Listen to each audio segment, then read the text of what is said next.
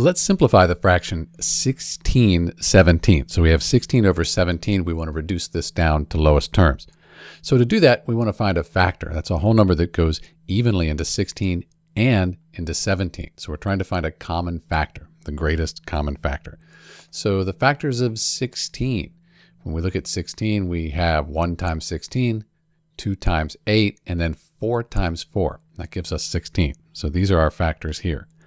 For 17, the only factors are 1 times 17. That equals 17, but that's it. So when we try to find a common factor, the only common factor between 16 and 17, that's the 1 right here. So if we divide 16 by 1, we get 16. And then if you divide 17 by 1, you get 17.